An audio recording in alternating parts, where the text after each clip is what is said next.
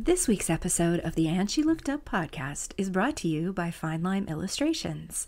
If you love quirky, colorful art transformed into fun, handmade stationery items, pretty much guaranteed to brighten somebody's day, that's just what you'll find in my new online shop at finelimeillustrations.com. That's fine as in I'm fine, lime as in the fruit, illustrations.com. Browse the entire collection or sign up for my email list to see some behind the scenes peeks into my studio. You'll also get first notice of new product launches and subscriber only sales.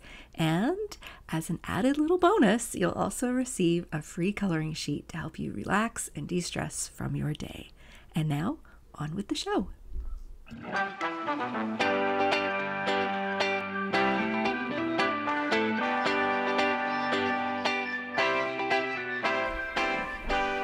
Welcome to the And She Looked Up podcast. Each week, we sit down with inspiring Canadian women who create for a living. We talk about their creative journeys and their best business tips, as well as the creative and business mindset issues all creative entrepreneurs struggle with. I'm your host, Melissa Hartfield, and after leaving a 20-year career in corporate retail, I've been happily self-employed for 12 years. I'm a graphic designer, an illustrator, and a multi-six-figure-a-year entrepreneur in the digital content space. This podcast is for the artists, the makers, and the creatives who want to find a way to make a living doing what they love. Hello, everybody, and welcome to another episode of the And She Looked Up podcast. As always, I am your host, Melissa, and today Heather Travis is back with me. It's been a little while, Heather. Welcome. I know. How are you, Melissa? I am okay. I don't even know what day it is. It's sometime in the winter. And that's what it feels like. It's that point in the winter where it's like, is it ever going to end? No. Mm-hmm. Today, we are going to do a different kind of episode. We are going to be looking at our collective wisdom as women of a certain age, I guess. And today's episode is going to be about the things that we know now that we wish we could go back and tell our younger selves, either as a form of advice or a form of reassurance, or I don't know, just a little confidence boost. And this is something, I don't know about you, Heather, this is something I've been thinking about quite a bit. I think I've mentioned on the show before that I turned 50 in August. And I think it's always interesting with these milestone birthdays because it's not so much that I'm thinking about like, oh, is this what 50 feels like? Like, I don't know. I guess this is what 50 feels like because this is how I feel, but it's more just, I think those kind of birthdays always give you pause to look back on where you've come, but also look forward to where you're going. And I think 50 is an interesting one because that's like, you know, in your head, you're probably past the halfway point, right? So you really start to think about what you want the second half to be like. Yes. Yes. I've been thinking about that too, funny enough, because I'm turning 45 in March, and the sort of halfway markers, like 40, 45, 50, all like to me, that's, I mean, I'm a birthday girl. I love birthdays. So every year is like, and in fact, the 28th of every month is my birth anniversary. So just a fun fact for everybody. So I have been thinking about it, and I, particularly funny enough, I spent, and you know this, I just spent a couple of weeks visiting with my parents in Florida, and it was so nice to stay in a warm place, but also it was so fascinating. My mom and I were talking about my grandfather because it would have been his 106th birthday, which, you know, he did not live to 106. In fact, he died at 52. And so he had been dead longer than he had been alive. And my mom just turned 70. I'm 45 almost. And so I was just sort of thinking about their life, like, holy crap, what they lived through. And you and I have talked about our shared Eastern European ancestry and the life that our parents and grandparents lived as a result of that. And then what like I constantly am like, wow, my mom at 45 was so different than me at 45. And not just because we're different people, but like the world has changed. There's so much that's different. And that's why because I'm with you on the like, is this what 45 feels like? Is this what 50 feels like? And I think it's because of our perceptions. Like Christ on a cracker, the Golden Girls, right? Like we're told that they're the same age as I think the Friends cast would be now, I believe. In terms of like they were only playing mid 50-year-olds or something. Like it wasn't But it felt like they were grandmas, right, like they were old ladies. And old ladies. And then obviously we were Estelle a lot Getty's like younger. old lady. Like it Yeah. was, yeah. Yeah, and it's so interesting now, like just what 50 is today. It's so different. But one of the things I have definitely noticed, and this is something I've been warned about for years, is that when you sort of hit that 50, you become invisible. And I've Mm. definitely felt that in the last year and a half, I would say. Like I've just disappeared from the face of the earth. And I think it's really interesting because 50 is, I would say, probably having been through my 40s, I feel like 40s is the decade where you get really comfortable with yourself. Like that's Yeah. when you're just like you figured out who you are and you're getting comfortable with it. And um, if you've had kids, your life is starting to free up a little bit and you can really be you as Yes. opposed to being mom or wife or Yes. yeah. So I think when you hit 50, that's when you start to realize like, wow, I know a lot of stuff. Like I've done a lot of stuff and I know a lot of stuff, but nobody really gives a crap. Yeah, what's also incredible, and this is like, oh, the stupidity of youth when we thought we knew everything. Now, at 44 and three quarters, I know so much more. And what's even more incredible is I now know that there's so much more I don't know. So much more I got to figure out. Like I Right? got to learn, but I've only got, I'm Yes, halfway and like, through. yes, and I thought honestly, and I was thinking about it this morning in anticipation of this episode, was I thought like I remember sitting and looking at my parents and thinking, God, it must be so nice to be grown up. You don't have to come home and do homework. You don't have to go to school all day and have people tell you what to do. Man, I would trade. I would go back and be a student all over again. The adulting, but also at the same time, there's so much homework that I think just life gives you, right? And that's the like, we're always doing, as adults, you're always doing homework and you're always going to school. And if you're not, you're missing out. That's Hmm. the, in my mind, like Yeah. the, if you, if this evolution stops and you don't, I don't know, it's like the peak people and you're like, you peaked in high school and you've stayed there. Oh, Yeah. And there are a lot of people that you went to high school with where that's yeah. true, but there's an awful lot of people you went to high school with who suddenly became so interesting when you meet them again later in life. Yes. Oh my gosh. And that's, I mean, I have reconnected with girls that I went to high school with. And it's not to say that we weren't friends. We were friendly. We went to the same high school. We were in the same graduating class. Yeah. We socialized ish, but I didn't call them to check where they were going to be on Friday night. We just so happened that we would end up at the same place. Right. Right. So it was sort of that type of, they went to university. We went to university. I never kept in touch. Then we, you know, particularly through the internet, you come back together. And some of those, what I'll call peripheral friendships, have been some of the most surprising and like, wow, we have so much in common. Or you so surprise me. Uh, and I love that. I love that. I Yeah. love seeing people who then surprise me with their awesomeness, with what cool things they've done, with what they do in life. And I don't mean that I had low expectations from them. Not that at all. Just I find it so cool what people do with themselves. Yeah. And I And I like think to hear about it.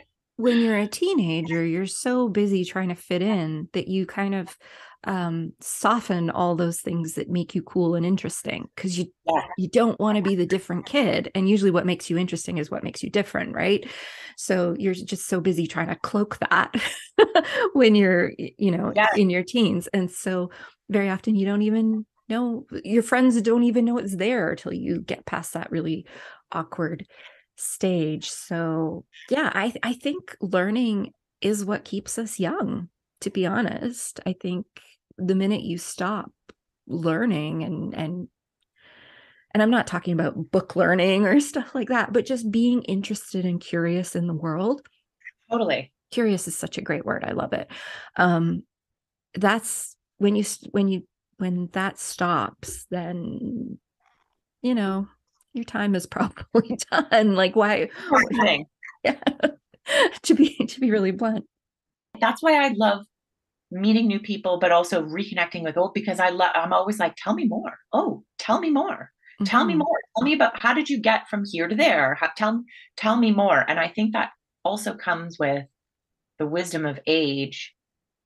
Like I love talk as we podcast together, Melissa. I love talking. I could talk for days. I have lots of interesting things to say, but I have learned that there's so much to be learned from just shutting up and asking questions and being super curious about other people and the world around you because Mm-hmm.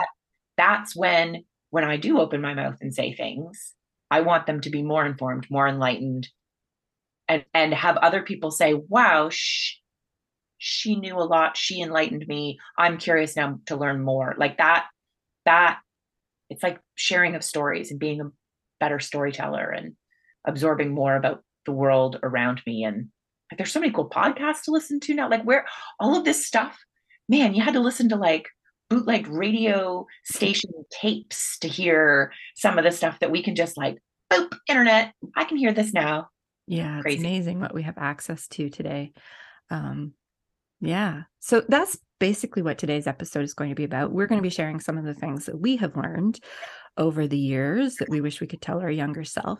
But we also asked our friends, and I put a call out to the and she looked up audience. And interestingly enough, I didn't have any listeners respond, but a lot of past guests responded. Oh, So that'll be interesting to see what some of the ladies who have been, or do we use the term ladies anymore? I don't even know. Some of the women who have been on the show previously, yeah.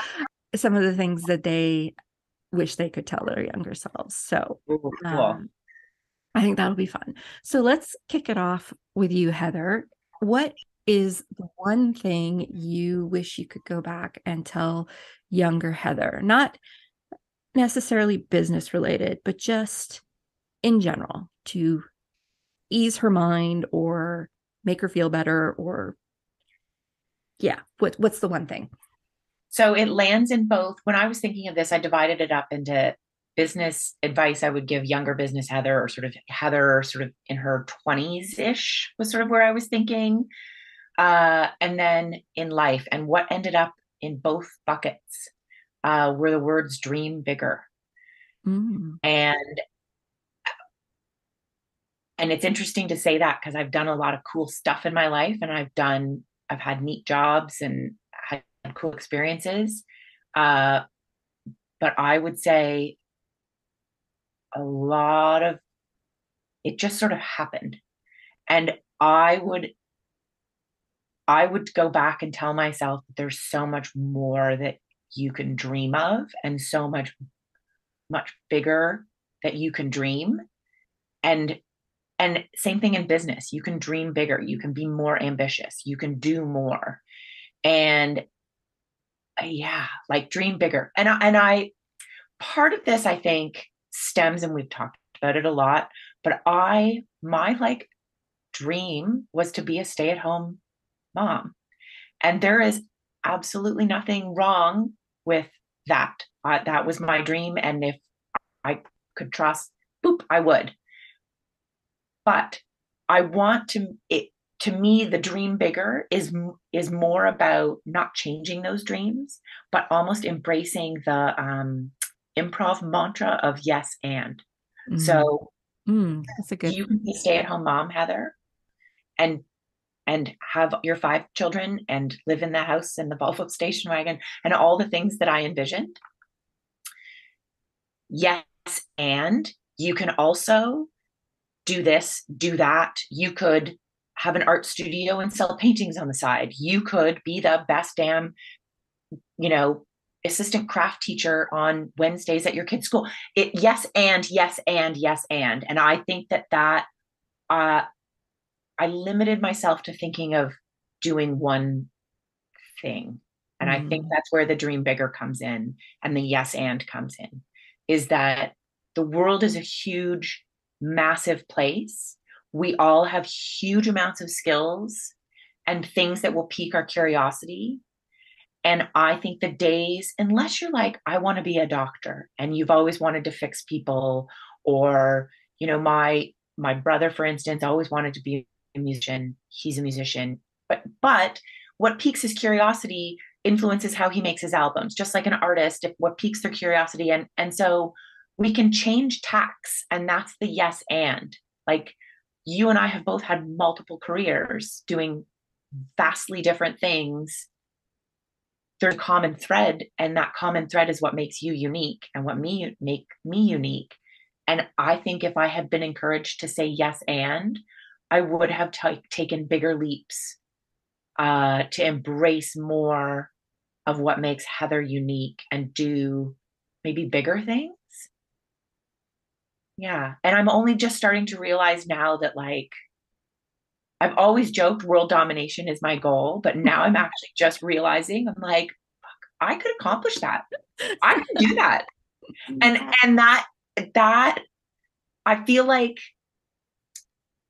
and it's not that nobody told me I couldn't do awesome things. Do you know what I mean? Like I Yeah. was always very positively encouraged in all of that. But I think it was that me telling me, Heather, yes, and like be bigger, be bolder, do more, dream bigger for yourself. And because you can do it. And if you can't, you'll figure out how. I think that was the thing that always stopped me. It's interesting because our inner voice is the voice we listen to. It has the biggest influence over who we are, far more than anybody else outside of us. And what you just said there about how it had to come from you to Mhm. dream bigger, like that's such a classic example of your inner voice being the one who's holding you back. Yeah. Not that it's not the people around you that were saying you can't do this. It was you that was saying, yeah, this is enough. Yeah. That's enough. Yeah. So it's really interesting how loud our inner voice is and how Yes. And I authoritative it is. and I think too, you open yourself up by simply even having that thought of opening myself up, that all of the people, perhaps the yes and would also have come from people around me, because of they would have seen or felt that willingness for the yes and from me. So the person who gave that positive feedback, wow, you're really good at this, Heather. I would have, I hopefully, by embracing the yes and in myself, they would have seen it and said, you're really good at this, Heather. We might have because they saw that maybe I would bite. Do you know what I Yeah. mean? And it's Yeah. not to say that they didn't see that I would bite. I was offered opportunities, and some I took and some I didn't. But like, I don't know. I just feel like if you put it out there, or you sort of strut through the world with that maybe more of it will manifest itself. I know that's really like I should just hang some crystals on my head. I don't know. I just that dream bigger and take more risks, I think, would be the big one. I would go back and in my DeLorean and tell younger Heather. I think for me, actually, I don't think I know for me, the Yeah. one I wish I could go back and tell probably my 15 or 16-year-old self, or maybe my 14-year-old self, and probably again my 20-year-old self and my 30-year-old self would be because it would need reinforcing multiple times, would be to stop worrying, Stop Mm. worrying so much. When I look back at how much of my life I have spent worrying about things that never happened, or some of them did happen, but most of them didn't. What a complete and utter waste of time and mental energy and stress I inflicted upon myself. And I don't know if there's a way I could have avoided all of that. I think you just have to get through the life experience of realizing that, yeah, crappy things are going to happen. Like, this is the thing. Nobody gets through life without crappy things happening. It's impossible. It's just that's how life works. You get good things, you get bad things, and you know, you have to deal with them. Um, but I think the thing that I've come to realize is that, yeah, we get dealt bad things. And let's be honest, you know, I am a white woman living on the west coast of Canada in one of the most beautiful places in the world with one of the best standards of living in the world. The bad things that have happened to me are on a global scale. You know, I have a house, I have clothing, I have food. Yeah. Like, I'm doing okay, but Agreed. It doesn't diminish. It doesn't diminish. it doesn't diminish the that bad things will still happen. But the thing is, humans, have you seen some of the interviews going around with Brendan Fraser with his new um, movie that's come out, The Whale? Yes. Yes. And he's getting a lot of Oscar buzz for it. And the clip that they keep showing is him saying in the movie that human beings are amazing. And we are. Like, I hear that line and it gives me chills every time I see it on screen because we're so freaking resilient. We think that all these things are going to happen that are going to break us, but they don't. We just keep going. And that's pretty remarkable, right? And I think that's kind of what I wish I could go back and just tell myself many times is like, just stop worrying. You're going to get through all the hard things. It's going to be hard. There's going to be days where it's really hard, but you know, you can't stop the bad things from happening. So worrying about them is not going to make them stop. They're going to happen one way or the other. Mhm. Um, but yeah, just so much stress and anxiety that I have inflicted upon myself from worrying about everything. And I think somewhere in my 40s, I kind of let go. That's not to say I don't worry anymore. I do, but nowhere near on the scale. I think part of it is I'm just so flipping tired some days. I don't have the energy to worry. But Yeah. yeah, and I think that worry also plays into the whole dream bigger thing that you said is like I was just always I one of the things I worried a lot about was what people would think. Yeah. Just such a waste of time. Yeah. Like, of all the things to worry about, that is the biggest waste of time, to worry Yes. about what other people are going to think. And yet when I was younger, that was so important to me. And uh not and I wasn't worrying about like, do people think I have enough money or that I'm successful enough. That's not the stuff I was worrying about. I was worrying about, like, will they still like me? Like, Mhm. so rooted in self-esteem, right? Yeah. Which is And I honestly, that's like 90% of being a teenager, right? And that's your figure self-esteem is figuring yourself out. but That's I never really grew out of it. I was still struggling with it within my 20s and my 30s. And I think, yeah. So anyway, that would be my big piece of yeah. advice, would be to just stop worrying, take some deep Yeah. breaths, and just keep going. You'll figure it out. And Yeah. that's the thing, we all figure it out. Like, we we all get presented with situations we've never dealt with before, but we figure it out, Yes. Oh my right? gosh, yes. And I think too, I think one of the big things, particularly for me with the worry and stress, is actually realizing that I am giving people way more credit than they deserve, the energy that they spend thinking about me. And Mm-hmm. right. And No, so they're worrying about what you're thinking about them. right? And or for instance, like you're thinking to yourself, oh gosh, you know what? I haven't seen X person. It's going to be there's this, there's going to be that. That person is thinking about cleaning their bathroom before you get there. That's what they're thinking about. Mhm. They're thinking about their kids' soccer tournament they have to get ready for the next morning. They're thinking about like they're thinking about their things, and you're thinking about your things. Your things might be concerning them, but it's in relation to you.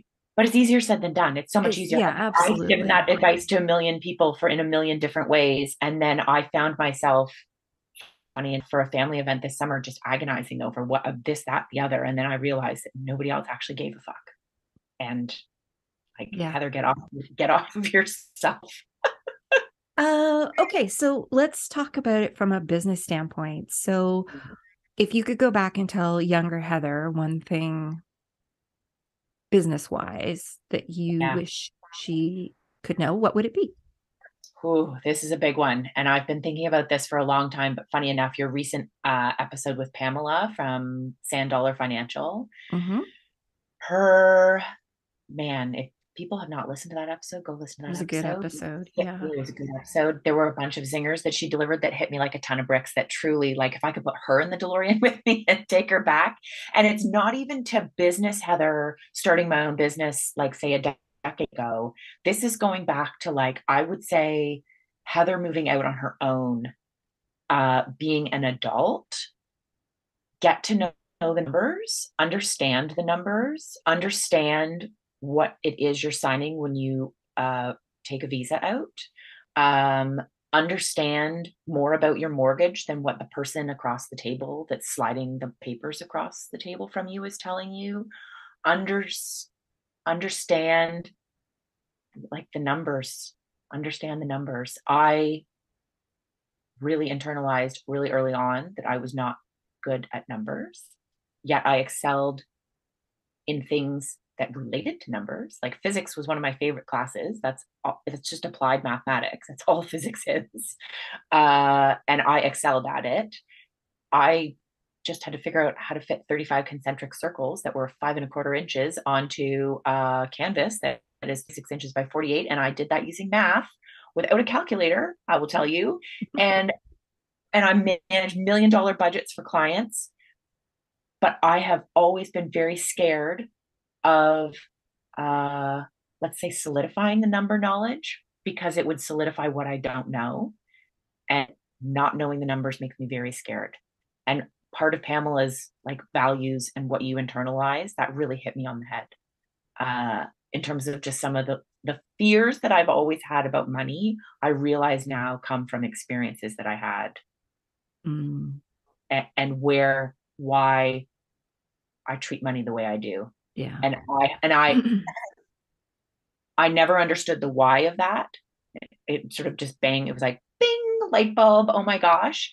But I have in probably the last 5 years, I don't want to say regret because I don't have regrets, but I feel like I could have dreamt bigger if the financial literacy and the understanding of how I can make money work for me was more applied early on, like in my 20s and 30s. Financial education, financial literacy in this country is pathetic.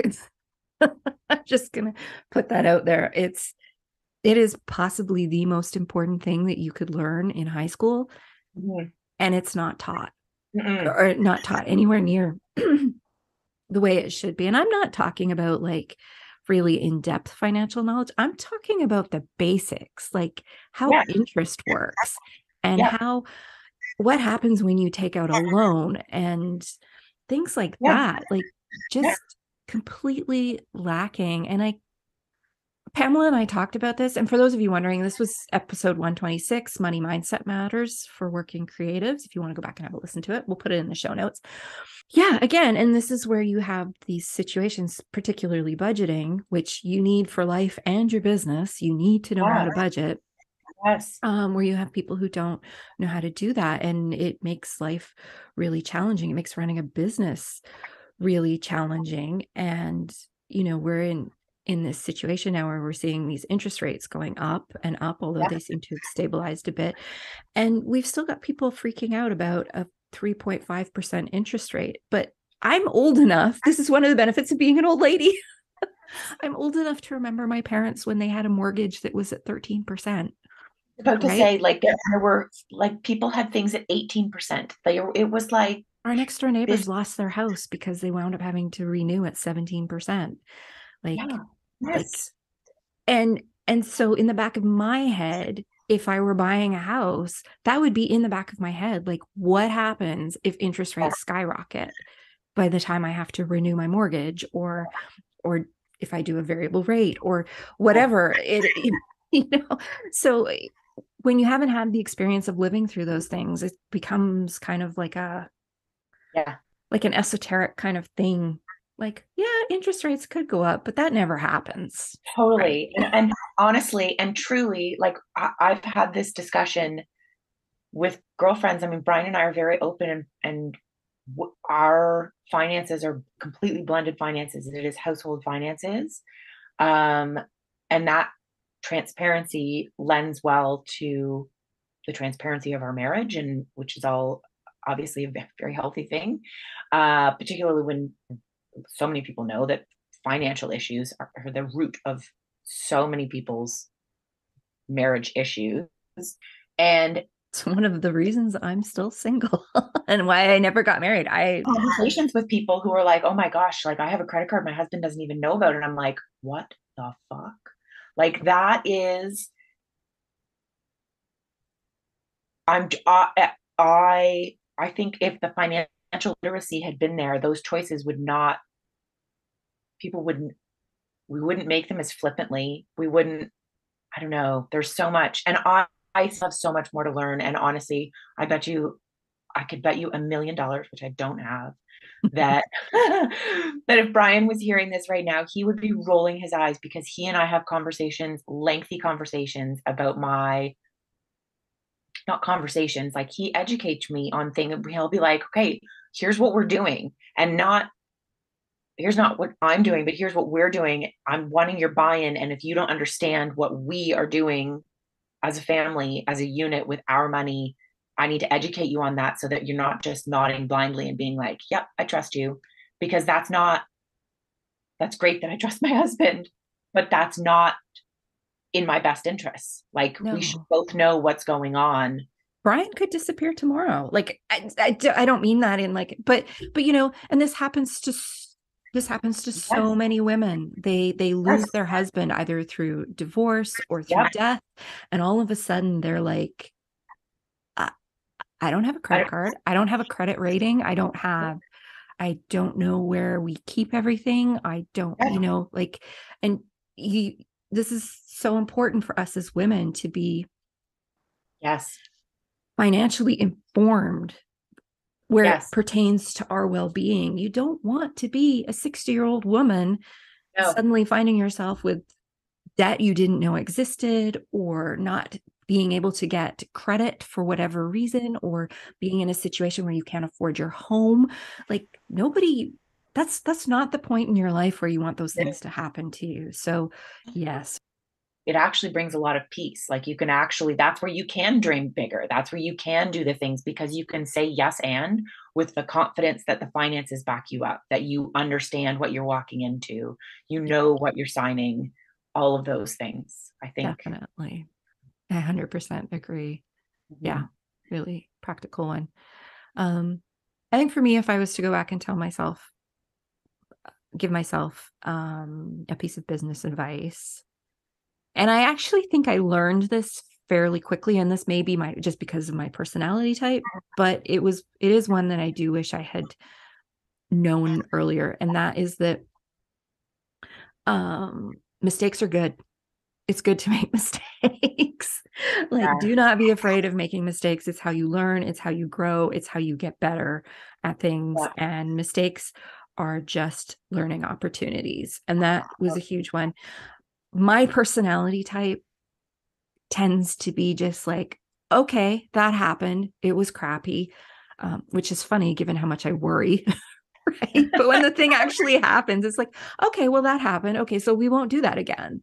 So now we'll move on and we'll do something else. Yeah. Or, okay, I need to be more prepared next time, or I need Yeah. to research better next time, or I could have handled that differently. Now I know.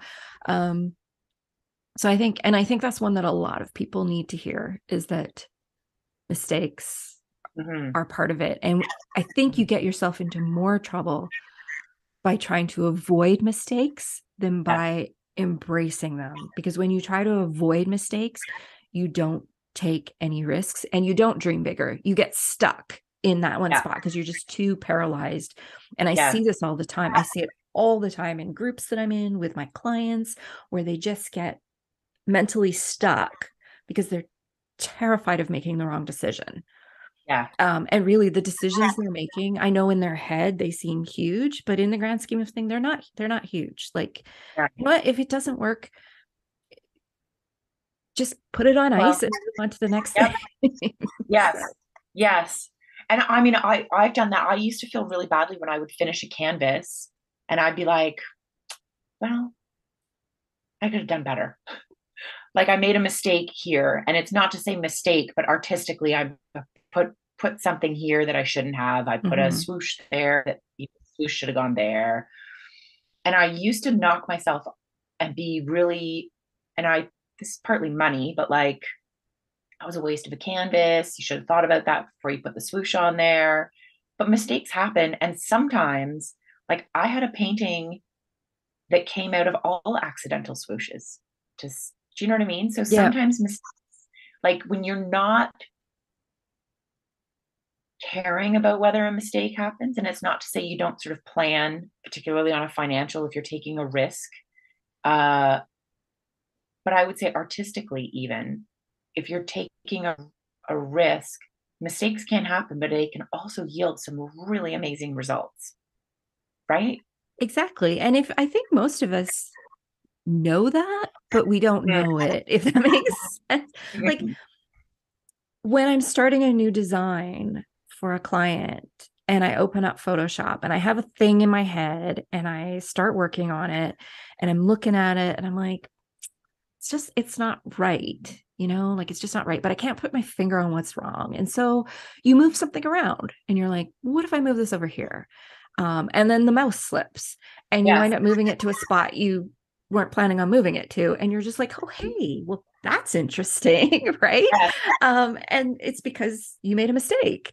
yes, So I think just being open to letting mistakes happen, because so much good stuff can come out of mistakes. And mistakes move you forward. And anytime you move forward, good things come out of that. So I think totally.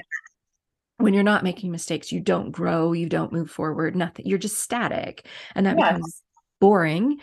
yeah. And it just, it doesn't, nothing happens. You're stuck. And nobody wants to be stuck. We don't, that's not And I something. would say, honestly, at the worst, a mistake just offers a funny story for later.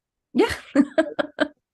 Like, The truth is, really, most of us are not doing things where our mistakes are going to cause some kind of yeah, drastic, traumatic, life yeah, altering um, consequences, right? We're yeah. not brain surgeons. We're not No, in charge of the nuclear plant. you know, like, yeah, we're artists and creatives and makers. And yeah, um, maybe you'll lose a client. Happens to all of us at some point. We're all going to lose a client or a customer. Um, yep, so yeah, so let's move into some of the responses we got from yes. the audience, because I think there's some um I think we'll have some good things to talk about this. So our first one is from Katrina and Lexi from Gaiola. And so if you remember Katrina and Lexi, they were on episode 120. They're in the process of launching their own fashion brand based on their Latin American roots. And so the piece of advice they sent in is, be your own biggest advocate and cheerleader, because if not you, who will? And I Yeah, think that is very, very true. I think we all tend to wait for and expect other people to say how wonderful we are to the world. yeah, um, and the truth is, we have to get ourselves out there first. And I think there's a difference between being an advocate and a cheerleader. And I think you need to be both. Yeah. Like when you go to the bank and you're trying to get financing for whatever you want to do, you need to be your own biggest advocate, because Yeah. nobody else is going to tell the bank manager, yeah, you know what, Heather deserves a loan. She's a nice Yeah, person, exactly. right? Yep. Like bank Yep. manager's going to be sitting there going, who cares? I don't care if she's a nice person. I want to know if she's going to pay the loan back in 3 Yeah. years, right? So Yeah. you have to be the one who stands up for yourself in all of those kinds of situations. And I think as women, we find ourselves in those situations frequently where we Yeah. need to be more vocal about or we need to stand up for ourselves more, or we need to stand up and Yeah. say, that's not right. What you're doing is not right. Or we need to stand up and say, I deserve this. I've worked hard for this. Yes. Um, because yeah, nobody else is going to do it for you. Nobody else. No. No. And even listing out the resume, even listing out your skills, why I deserve this loan, Mm-hmm. why I should be featured in your magazine, why I and those things I find, and this to just to go back to why I would tell myself to dream bigger. I was always told I had a lot of confidence. I have had a lot of confidence my whole life. And one of the things that I dreaming bigger would have required putting more confidence out there. And I was already being told I was confident. And so to the point that I did not want to be that girl who was just too high on her high horse. Do you know what I mean? Yeah. I feared people would see me that way, but really I would have just been putting my best foot forward, right? Yeah. Like, and that, in terms of being your own advocate, you have to have the confidence in the things that you have accomplished that got you where you are to say, I've done this, and say it with such aplomb that you, right? Like and it's even tone of voice, it's attitude, like all of those things. Really own it, own your credentials. And I Yeah. think that's a big one. And I think this is something that gets a little easier as you get older, because I think you can look back and see more of the things that you've done. And this is so interesting. So, I didn't ask her if I could talk about this on the podcast, but I was having a conversation on Instagram with a former guest, and she was showing in her stories some work that she had done. And she had put it all together as a body of work Mm. in a physical form so that she could see it. And the reason she did is because she was trying to decide how to lay it out in a way that she could present it in a physical form to potential customers.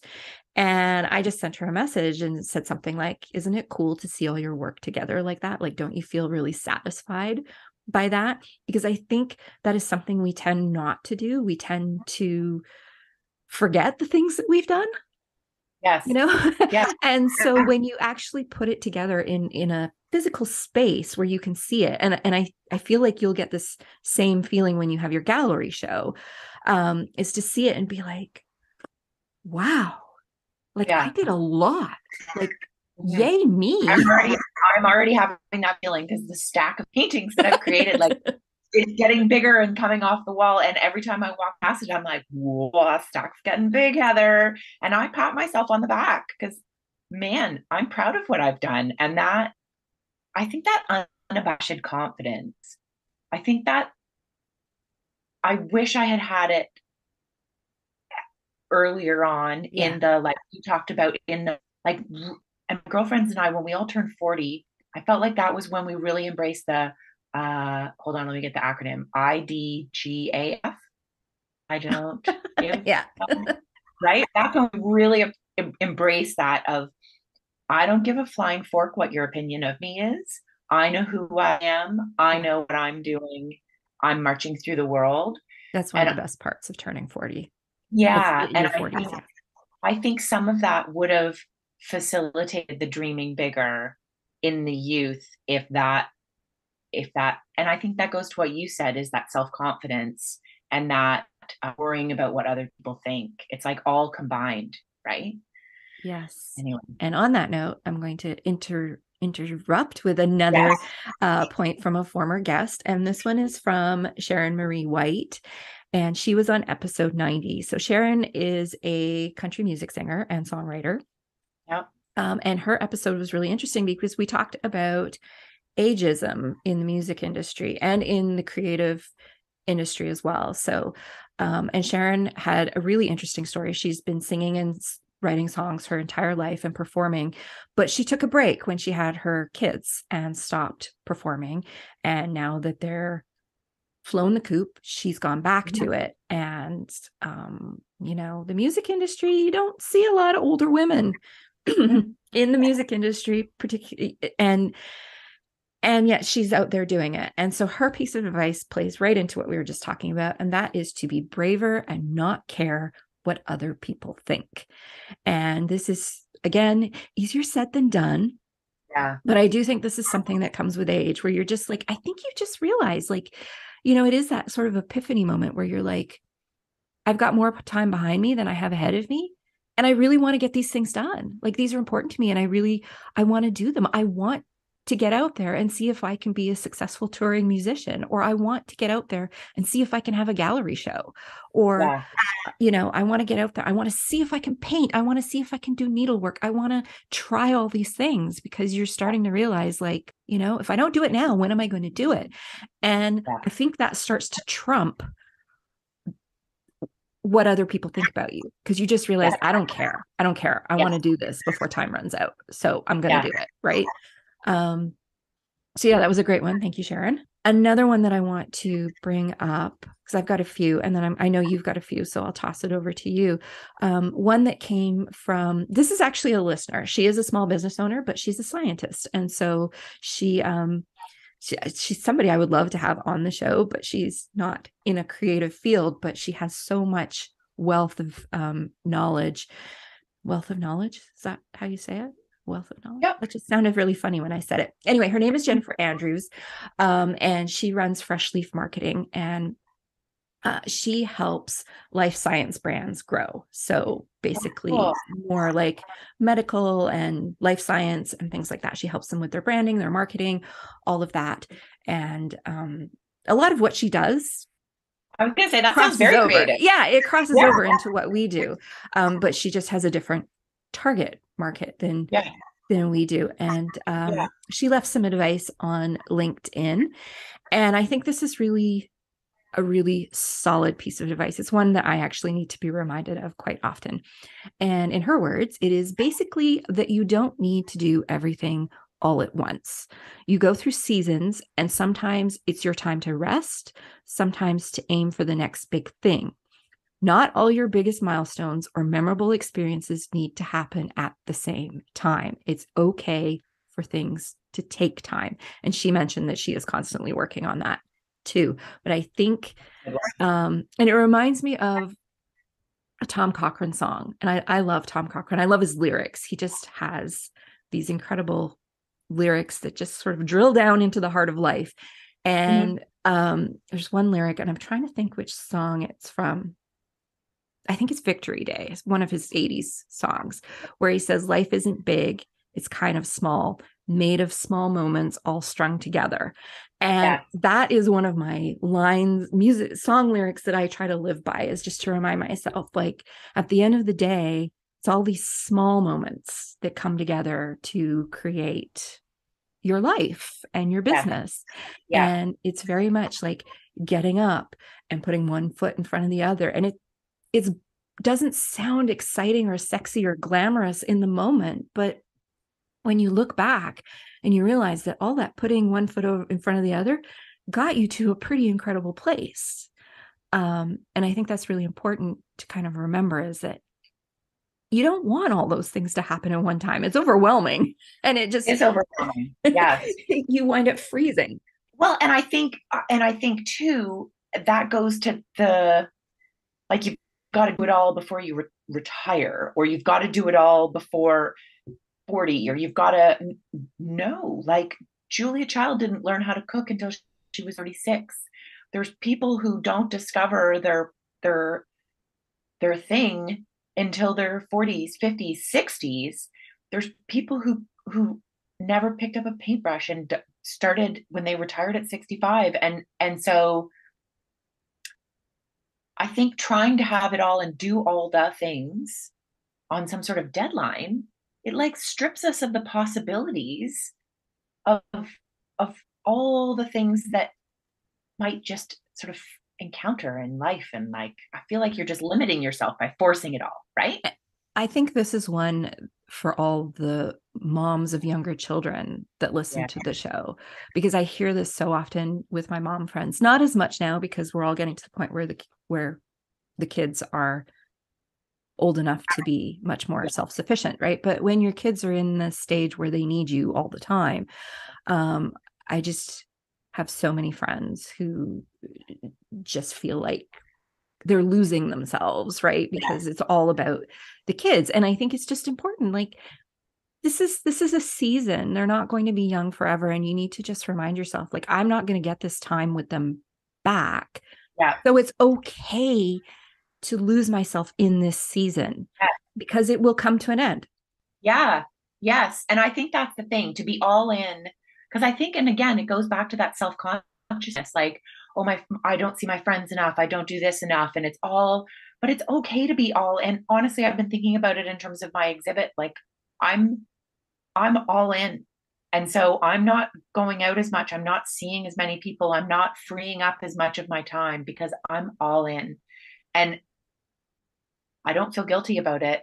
And the people who nobody feels shunted by it. I think because I think everybody understands that I'm all in. And I think it's like if you lost a friend to the parenting of toddlers, anybody who's pissy at you because you're all in parenting your toddlers is clearly not a very good friend to have. Like, right? Like you Yeah. need, I think that's the thing too, is embracing when your friends and family are in the all in mode. Yeah. And They come out of it. You get them back. You yes, you get them back. And there's, but also, we had a friend whose parent recently passed and they didn't ask for help. They didn't needed help. But I kept thinking to myself, if there's a way, like they're all in dealing with that. If there's a way that I could just show up and be helpful, mm-hmm. shovel, drop off a meal Yeah. in recognition in the fact that they're all in.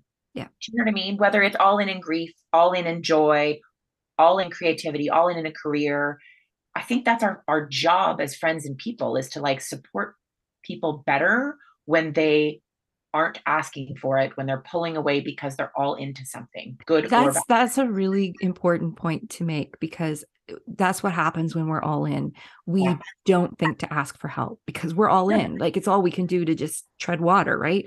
And so that's why I think I remember telling a friend, like, if I'm bitching and moaning and groaning to you, I'm fine. It's when I go quiet that you need to Yes. worry, because that means like I'm, overwhelmed, right? Yes.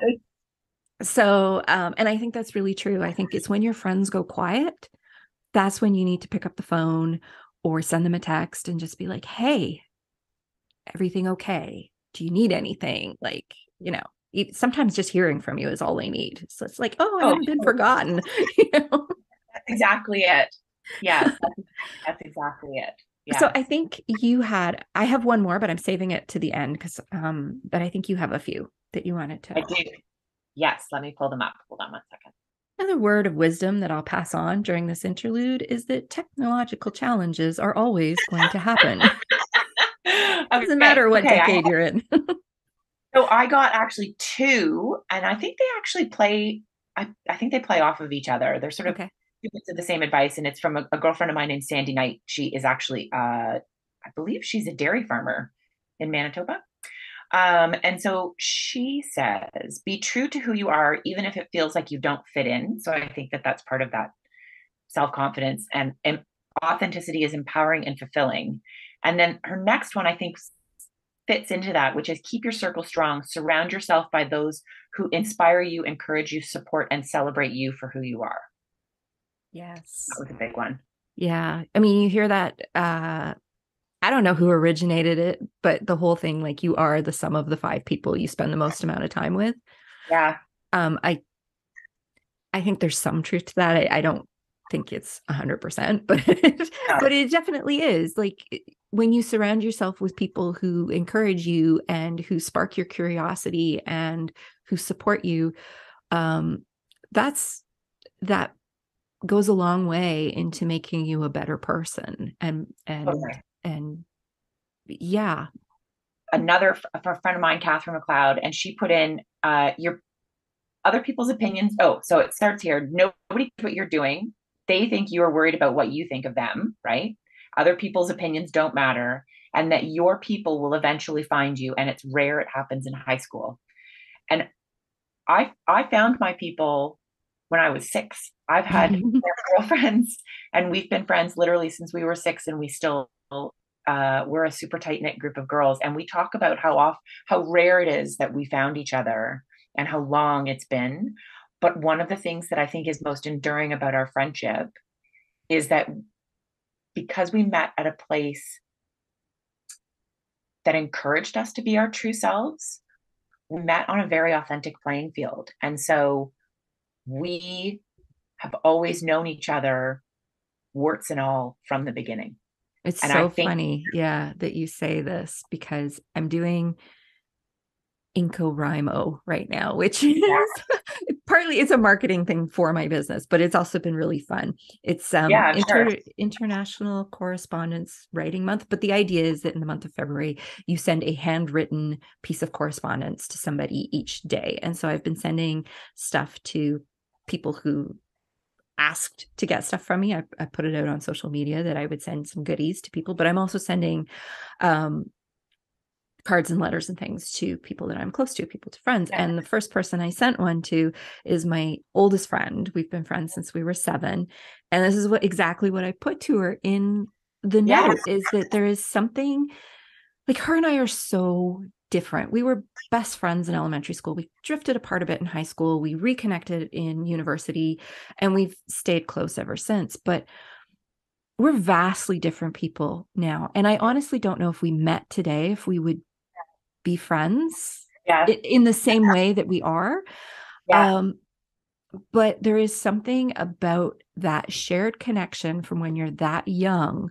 You yes, know, she knows, like, she knows my parents. I know her parents. I know what it was like growing up in her house. She knows what it was like growing up in my house. And that is something that anybody who meets me now will never have. And yes, so those people know you from they know everything. They know yeah. where all the bodies are. Yes. I honestly, I call, and it's so funny. I coined this term when I was working at a law firm because I was assigned to do a bunch of stuff in the IP department. And I was like, what's IP? I know what IT is. Anyway, it was intellectual property. And that I call those friendships your intellectual property friendships. Those are the people that have the intellectual property to know and be like, I call bullshit. I know Heather Yeah. inside and out.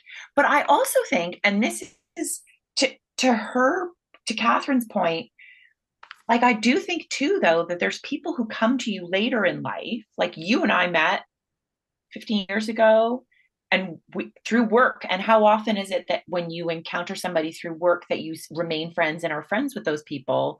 And you and I stuck and continue to stick. And I think that's beautiful. And we don't have all that IP, right?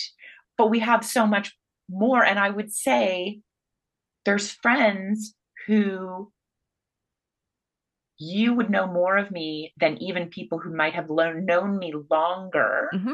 Definitely. Oh, for sure. Absolutely. right? Same And goes. yeah, and I would say it's because we met on such a and we've had such interesting exchanges this podcast helped, but like I yeah, so I think there's so to me it's like there's value in the friends that you meet when you're 6, and there's value and there's and all those friendships. I think that's one of the things. Friends come and go, and those are like seasons too. You can have seasons with friendship. Yes, I was just gonna say that goes right back to Jennifer's point in that there are seasons with things, and some people are not meant to be in your life the whole time, and some are. Yeah. And there is a reason why people come into our lives, and there's a reason why they leave, and it happens when it's meant to happen, right? Yes.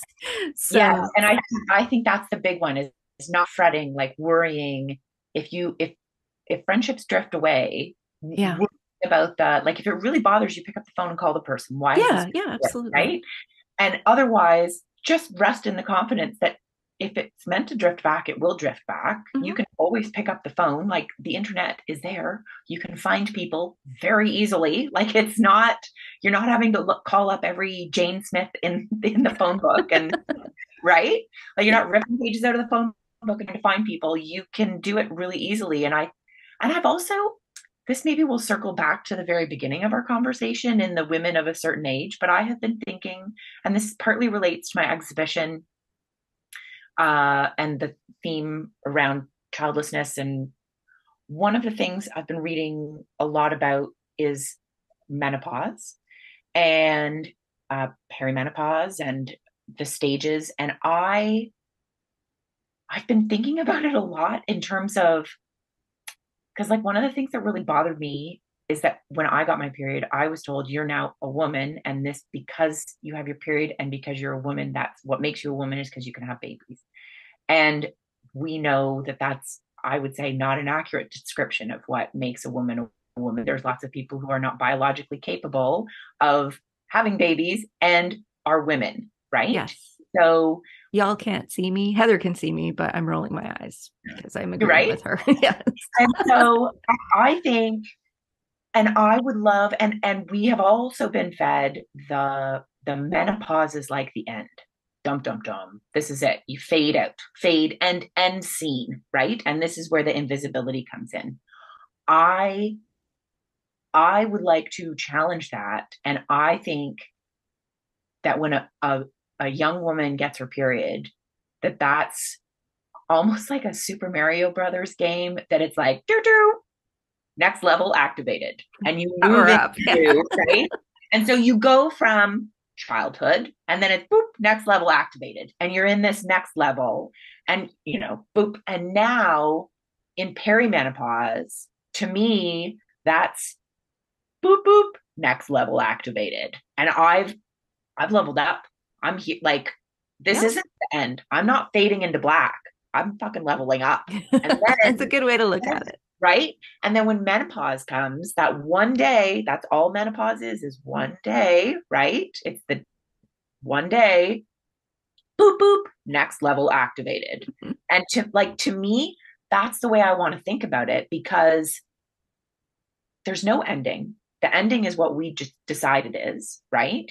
And so it's leveling up. It has nothing to do with being a woman, not being a woman.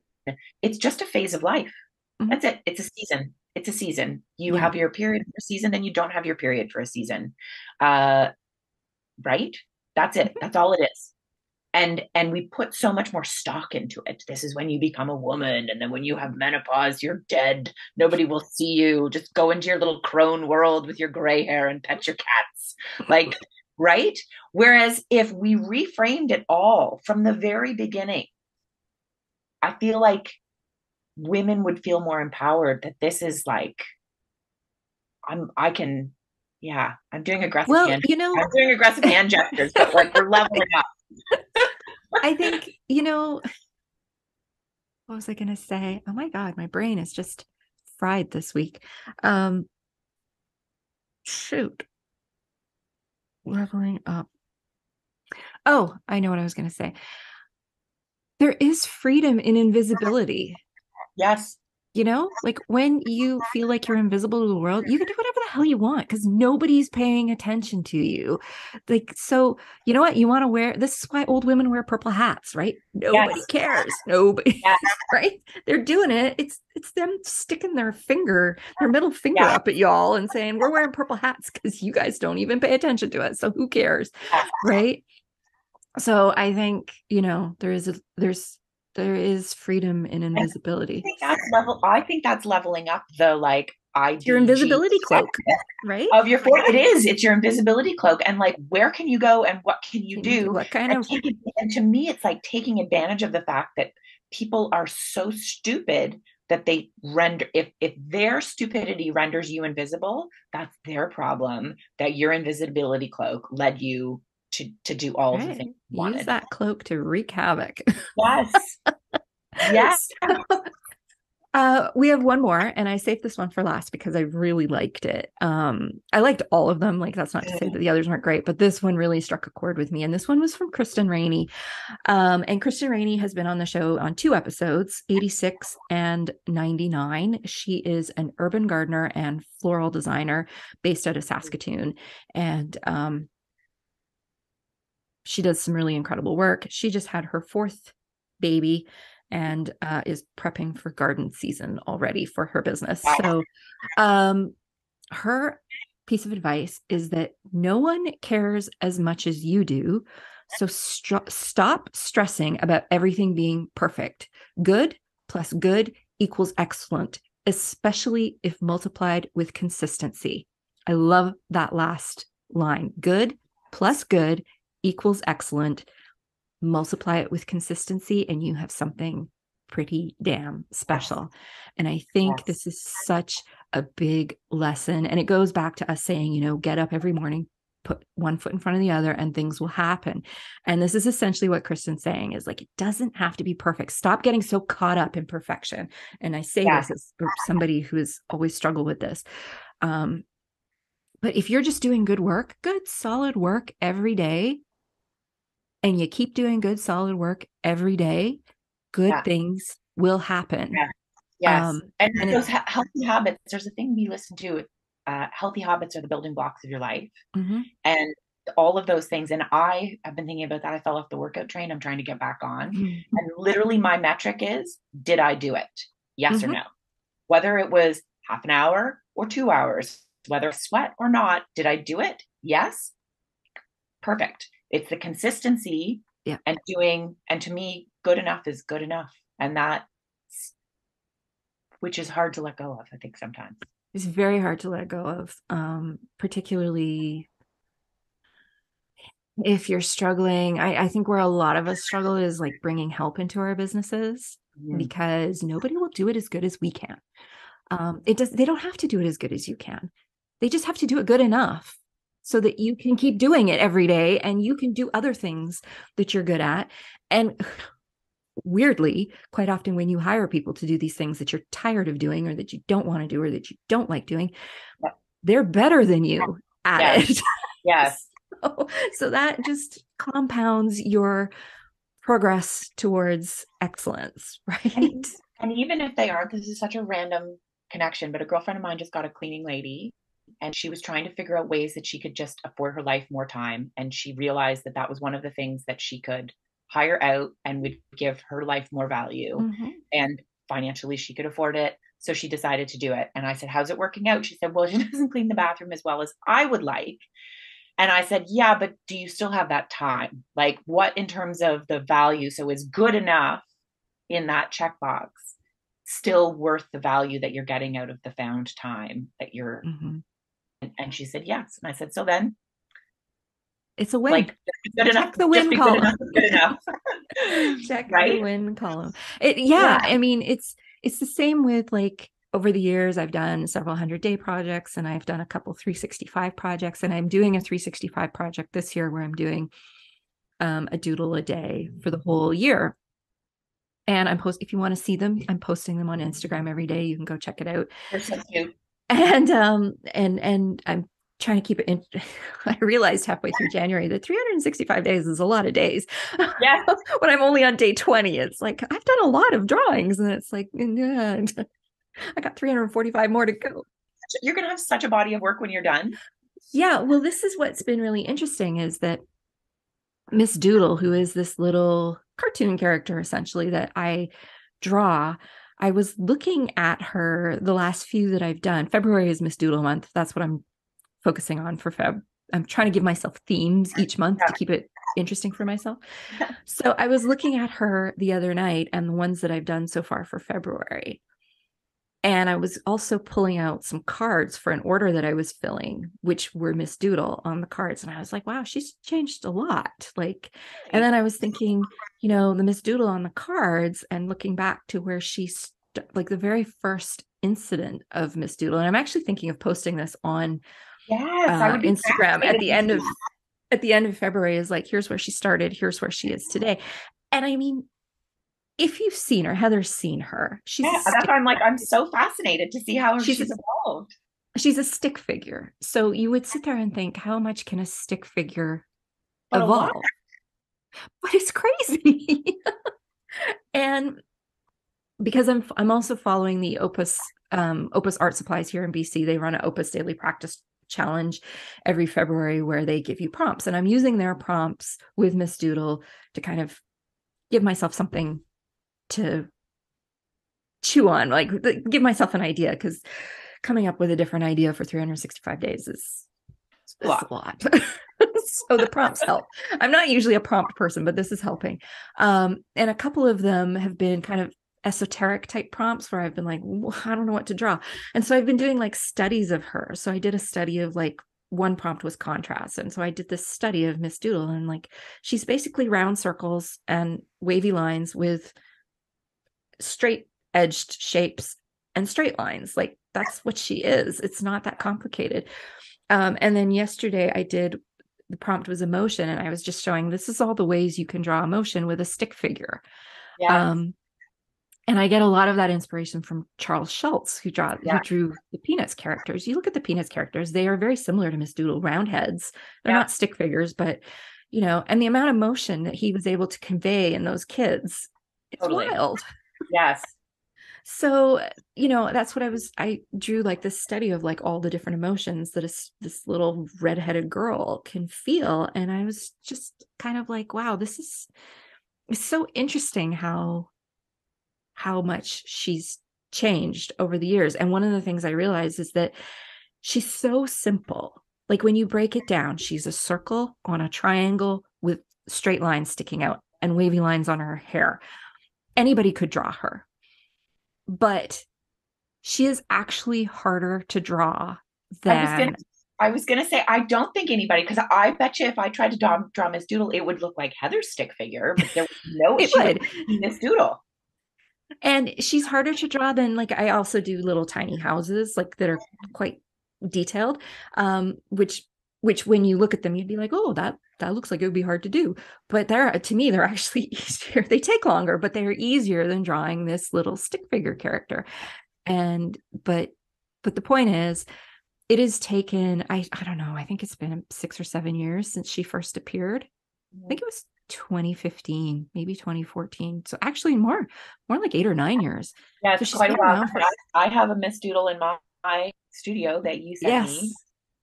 That was a while ago because I was still Melissa. I think that's probably like 7 or 8 years old. Yeah. Because she was established when I sent that to you. She wasn't brand Yeah. new, but she No. first appeared on a trip I took to Montreal and Toronto when I was prepping for a conference that happened in 2015. So that trip may have happened in 2014. Right. So she's been around, she's been around for a while. Yeah. But just seeing the progression, and that's what comes from getting up and doing the thing Yes. every day, Yes. doing the consistency.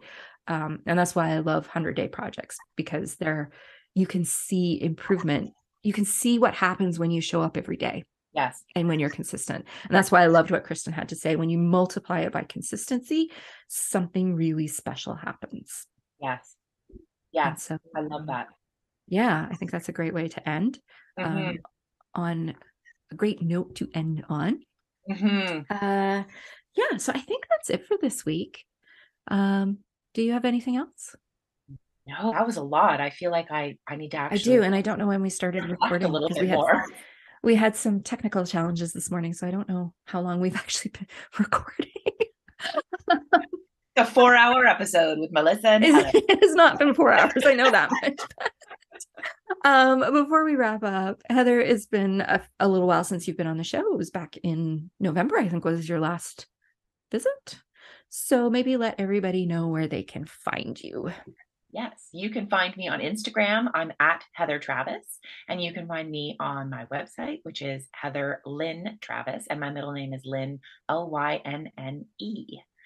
Yes, so you can just Google me and you'll find all my happy art online. I have a variety of awesome prints available for sale right now. She does. Yeah. She does. And she is working on her first solo exhibit to happen this fall. So Yeah. that's exciting. And if you follow her on Instagram, you can see all the work that she has been doing to prep for that show. It's going to be quite impressive when you're done. You're going to have quite a body of work. Yes, I So, won't be able to get into my studio to get to it because I'll be painting. all right, everyone, that's it for this week. We will be back soon with another brand new episode. Until then, thank you for listening, and we will talk to you all later. Hello. Thank you so much for joining us for the And She Looked Up Creative Hour. If you're looking for links or resources mentioned in this episode, you can find detailed show notes on our website at andshелookedup.com. While you're there, be sure to sign up for our newsletter for more business tips, profiles of inspiring Canadian creative women, and so much more. If you enjoyed this episode, please be sure to subscribe to the show via your podcast app of choice so you never miss an episode.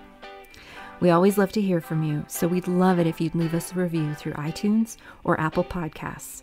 Drop us a note via our website at andshелookedup.com or come say hi on Instagram at andshелookedup. Thanks for listening, and we'll see you next week.